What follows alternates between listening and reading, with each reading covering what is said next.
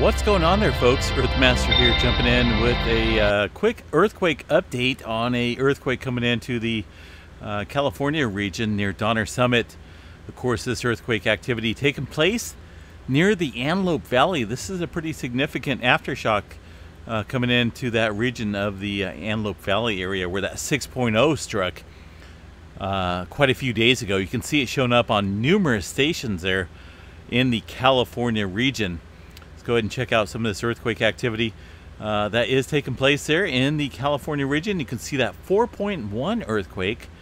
That's a pretty significant aftershock. When we see significant aftershocks, it's time to pay attention, right? I already said this in my update video that we need to pay attention to the earthquake activity that's taking place. It looks as though they may have downgraded it to a 3.9 earthquake as I'm speaking, but still, that's a pretty significant earthquake that has taken place. Let's go ahead and check out the last 7 days, 2.5 and above. Pretty good size aftershock sequence compared to the, well, lots of twos, right? Lots of twos. So I can't say if this is the, definitely not the largest one, right? We've seen a 5.2 aftershock since then, since the main quake, the 6-pointer that struck, but no doubt, seismic activity has been on the increase over the last 24 hours. We kind of explained that in the update video.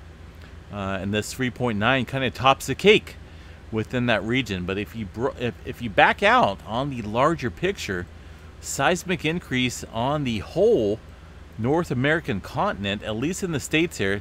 I mean, there's obviously activity going on up here, but USGS being the only a 4.0 and above register does not pick up anything below that. So the seismic increase activity along the Rocky Mountains, or at least along the Intermountain West region, is increasing.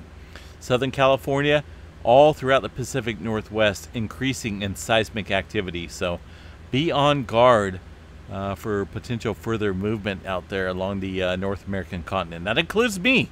I'm taking heed for sure, because no doubt last time I felt that 6-pointer, that it doesn't really worry me about that area. The area that worries me is the Cascadia subduction zone and the major deep movement that's taking place up here along the Seattle area.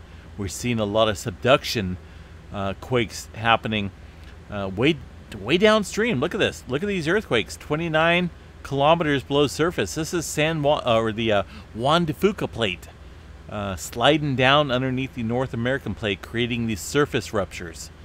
The tremor activity shows us this on the movement. This is the tremor activity along the Pacific Northwest of the Cascadia. Vancouver Island there. You got the eastward movement, the subduction underneath the North American plate, creating these surface quakes. Well, it's not really surface. 25, 30 kilometers is not surface, but there's a whole lot of pressure, a whole lot of movement taking place here in the Pacific Northwest, the entire western part of the North American plate. So be on guard, folks. For now, I think it was a 4.2 originally, now downgraded to a 3.9 in the Antelope Valley area. USGS has this listed 28 kilometers southwest of Smith Valley, Nevada. The California side, obviously, USGS. They're in the Antelope Valley area, the Walker Lane area. Well, the soon to be the new Pacific coastline. Well, in about 7 or 9 million years or so, but there's no doubt that's going to take place, or at least the scientists and the geologists think that that will take place within that time frame when it comes to the plate tectonics out there.